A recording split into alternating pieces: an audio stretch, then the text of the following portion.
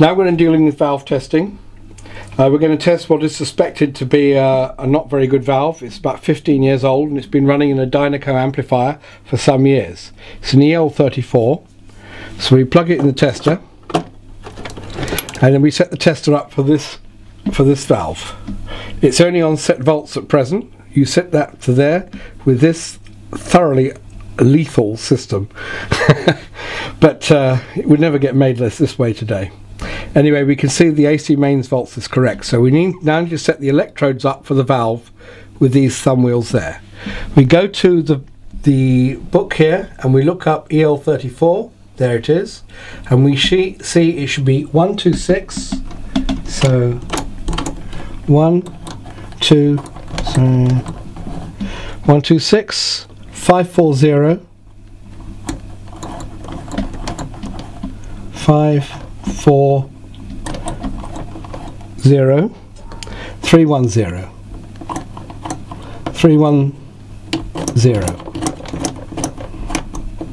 Okay, that gives us, it tells you on pin 1 is cathode, pin 2 is the heater, pin 6 is the anode, pin 5 is the screen, pin 4 is the grid.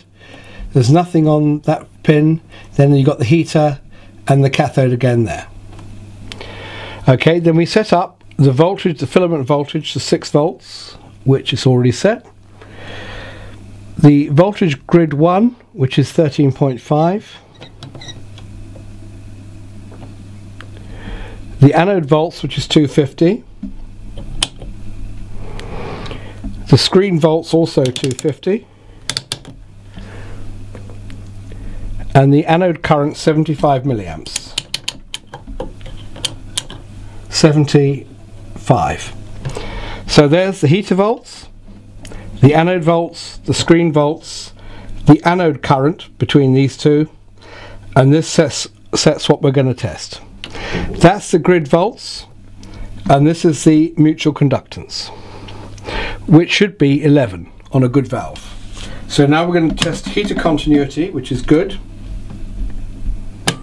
This is insulation resistance, cathode heater insulation resistance when it's cold, and then we wait till it warms up a few minutes. That's cathode heater test on a hot valve. It takes a couple of minutes for these things to warm up. This is a CT160. It's an old military tester, as you can see from up here. It says test set electronic valve. They could never put words in the right order, and then the military number and the serial number and so on. Beautifully made, built like a brick outhouse. The advantage of this is you can get to all the electrodes there, and there are even links, I can't touch it because it's live, between the anode. So if we took that off, we could put a current meter in to measure the current that it's actually drawing. And you can see the insulation resistance is quite good there, even with it warm. So we'll put it on the test now on anode 1. You put that to set 0 and you adjust this to read 0 for the test. This takes a little while to stabilize, and you can tell this has got considerably less amounts of negative volts to stabilize it.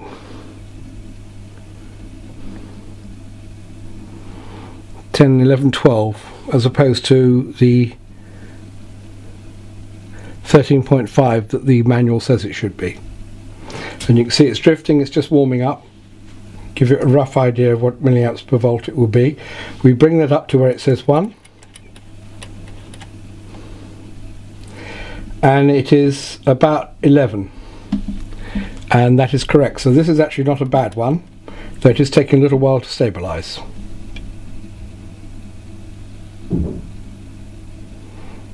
Valves do take a little while to warm up.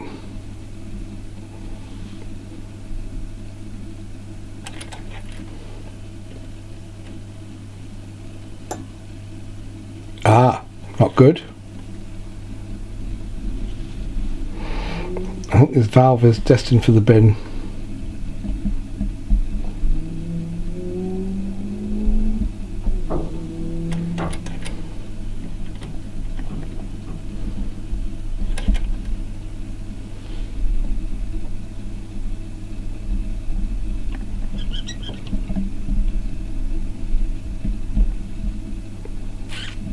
Sometimes on these big power valves it takes a little while for them to stabilise.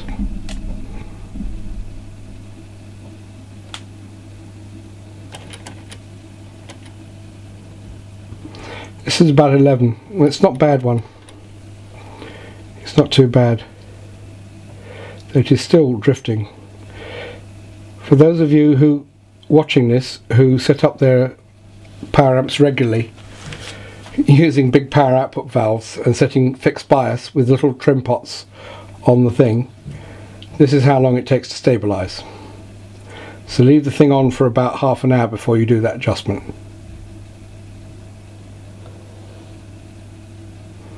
It's looking a bit more stable now.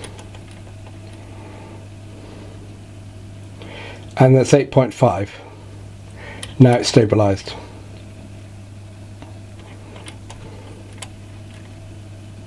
So if we take that to 11, we can see it's still technically good, but it's not wonderful. But the negative grid volts, as you can see from this, are now only 12.5 as opposed to 13.5. So it's a little off, but it's not far off. And it's still drifting.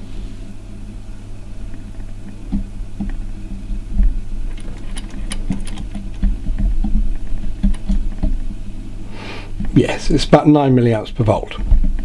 So it's not too bad. Okay, let's try another one. 1 volt on the bias voltage. Having said that, they have done 15 years.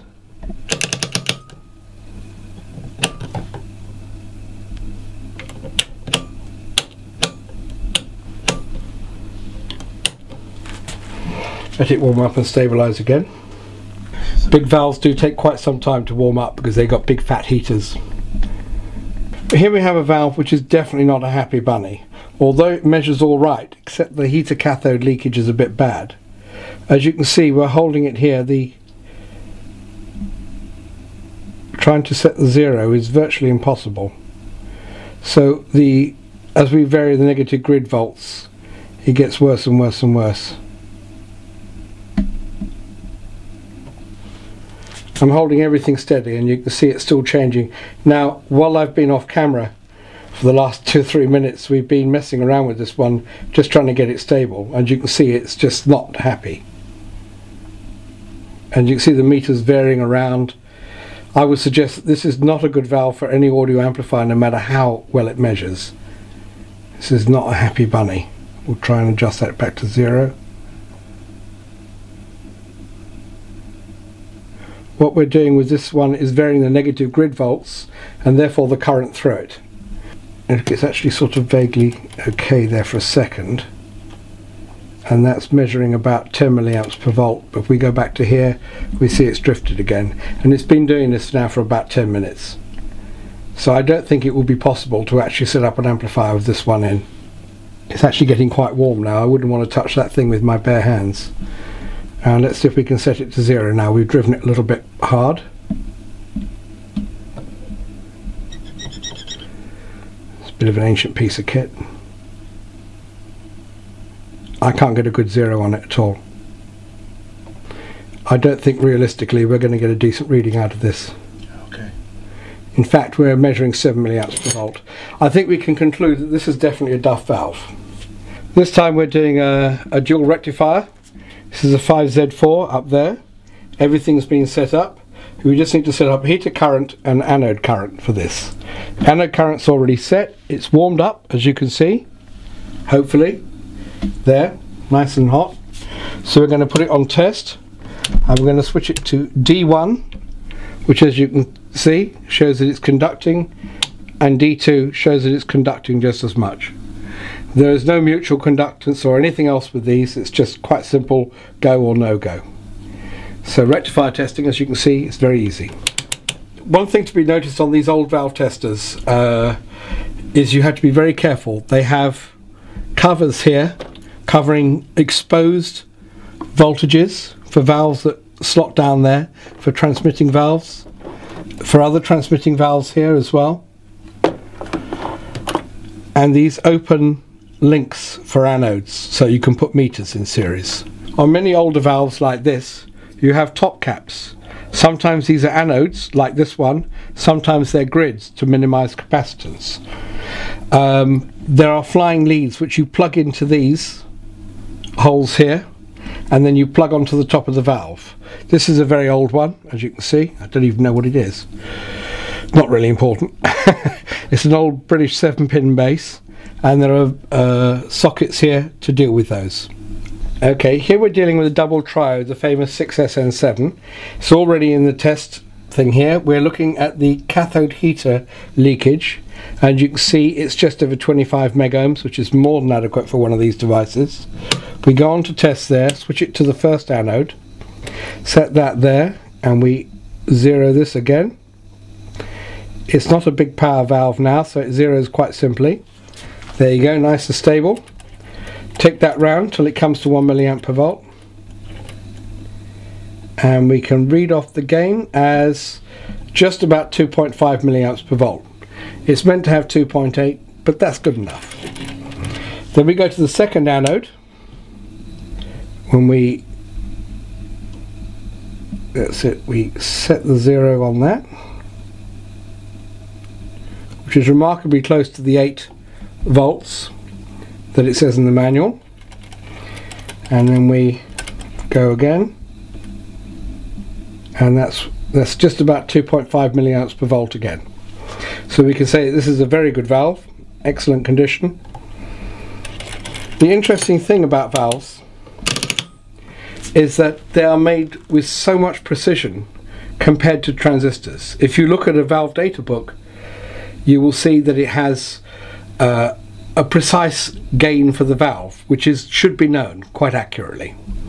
If you look at a transistor data book, you see ranges for a transistor like the BC107 of a gain anywhere between 200 and 900.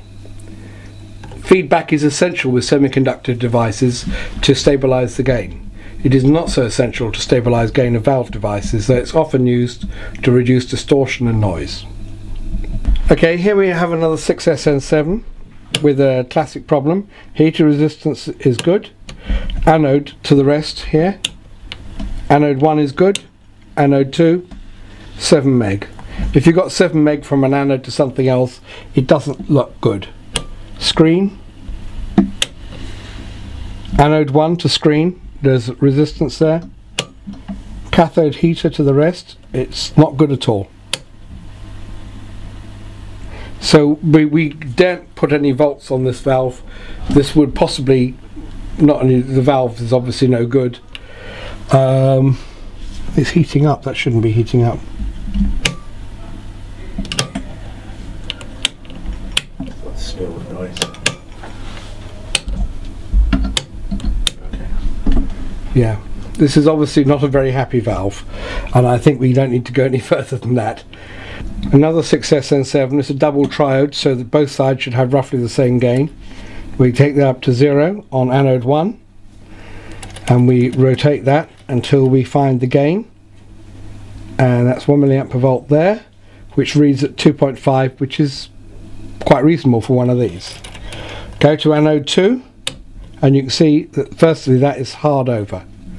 So we take that one round, and already the voltage on the negative grid voltage is far too low. We take it round, we're trying to get it up to 0, flat out. That's just over 1 milliamp per volt. It should be 2.8. So this is, we set it to 2.8 there, and you can see it's in the replace. So this is a thoroughly unbalanced valve and no good.